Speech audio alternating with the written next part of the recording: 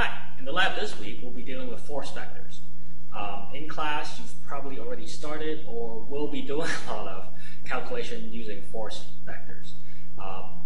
It should be pretty intuitive to you that forces, you have to describe both how strong the force is and also the direction that the force is pushing or pulling. So together that lends itself to using vectors pretty well because that includes magnitude and direction.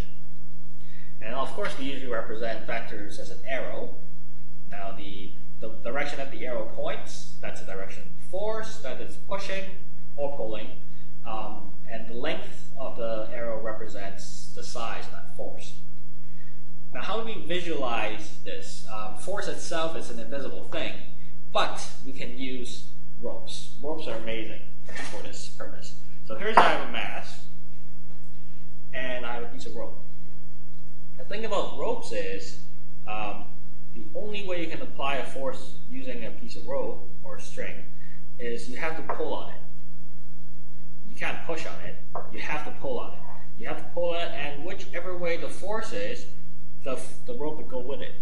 So basically, the direction of the force has to be along the rope itself, whichever direction the rope is. So that will basically visualize the direction of the force for us. And using a protractor, we can be pretty good with the exact direction. To get the size of the force, we have these little spring gauges. Basically, there's a spring inside, and as you pull on it, it gives you the reading of the force that you're pulling with. The scale is over here. You can use that to estimate your uncertainty. And also, if you want to change the zero reading, make sure there's nothing on there. And you can use this tab to pull up and down to change the zero reading. So let's get it like so. So basically then, to get there, you hook your rope onto the end of the spring scale, holding onto the other end. And you can just use this to measure the size of the force. So here now I'm pulling very hard, now I pull harder. And then also with the direction all together, then I can get a pretty complete characterization of the force I'm pulling on this weight. So now that we know how to measure our forces, both in terms of magnitude and direction, we can actually start exploring a little bit. Now the whole point of the lab is for you to explore and hands-on feel these forces, so make sure both you and your partner gets a chance to get involved and work on it hands-on. Now the first part we're going to take a 500-gram weight and set up an equilibrium with two symmetric forces, more or less like this. Now notice we're not really pulling on the weight itself. The weight itself is a downward force, but on the knot in the middle here. So that's where we'll be drawing our vectors from. So it's basically we're drawing a free body diagram of this knot. We have a downward force and two upward but symmetrical forces.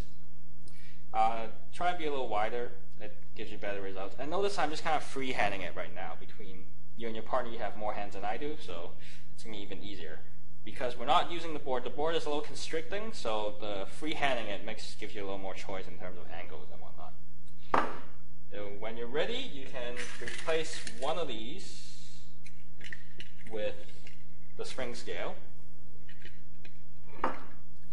And you can pull on it until you get that same symmetrical force shape. Notice that the length doesn't matter, but the angle is what's going to matter here. Measure the angle, and then switch and measure both the other forces as well. So that's the first part. The second part will use a 200-gram weight, and once again, freehanding it, you can try and get a sense of what equilibrium is possible and what equilibrium is not possible. And then we'll move on to the last part. So for the last part of the lab, we want to be a little more precise. Instead of using our force gauges, our spring gauges, we switch to using masses and pulleys. Pulleys are useful in the sense that the tension around them, both ways, is the same. You can kind of reason that out yourself why that would be the case. And so we can use the actual mg here to work out the size of the force, which will give us a lot more precisions. The point of what's happening here, once again, we are still using two forces, and hopefully two asymmetric forces, and we're trying to get static equilibrium around, once again, this knot in here. We have one downward force and two forces going whichever way the cable is pointing. So this will take a few tries, so you can try to put on different weights on the side, change the position of the pulleys, add multiple weights or whatnot. And the main thing to remember is start with a smaller weight in the middle, like 100 grams or 200 grams, or you will probably run out of weights before you can balance this thing out. So let me try a few things and maybe we can get it.